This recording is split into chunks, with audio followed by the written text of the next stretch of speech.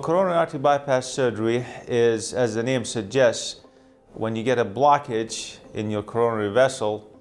To treat that, you have two possible ways. One is to put a stent and push that narrowing or stenosis open.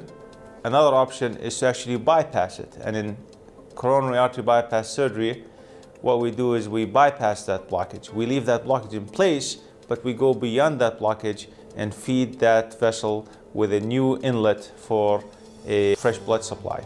There are three major blood vessels that supply blood to the heart. The left coronary artery, which divides into two major branches, and then the right coronary artery. And patients can develop blockages in those arteries that lead to heart disease.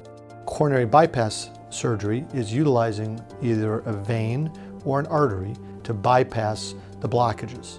And the bypasses are usually placed in a location that is far beyond